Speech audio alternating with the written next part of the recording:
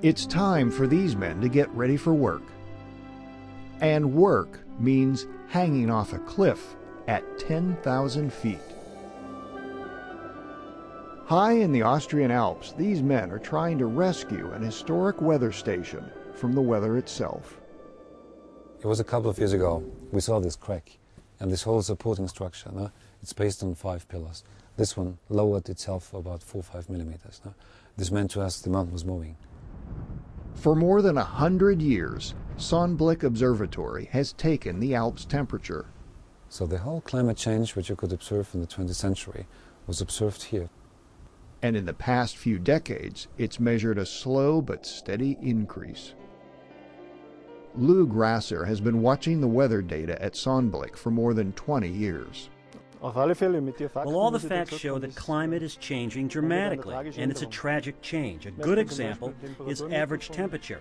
It's moved up by more than 1 degree centigrade. And from here, Lug can watch it all in real time. This is the Meteo data system, and you can read all the weather measurements right here. For example, we can show precipitation, snow levels on glaciers, wind temperature, global and sky radiation, and a whole lot more. But now the warmer weather is melting glaciers and hitting meteorologists right where they live. Sonnenblick's peak used to be held together by mountain permafrost. But with rising temperatures, the permafrost was melting and the rock under the station was crumbling away. When I started here in 1980, the precipitation was snow or sleet. But for the last 15 years, the temperature is so high that at least for a month each year, we only have rain. And this rain caused a freezing and refreezing and melting within the cracks, and this, of course, splits up the cracks. No? So the workers drilled holes deep into the mountaintop, searching for rock that wasn't cracked.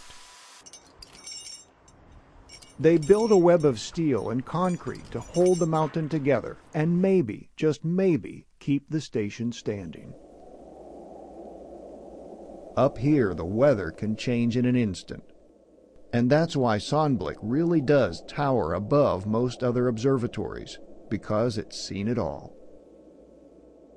It's the oldest mountain observatory in 3,000 meters in the whole world. No? And it collected data since 1886. And the data show the warmer weather is giving no signs of slowing down, not just at Sonnenblick, but all through the Alps. Even mighty mountains are no match for a little rising thermometer. So for now, for the people at Sonnenblick, fighting the effects of climate change is an uphill battle.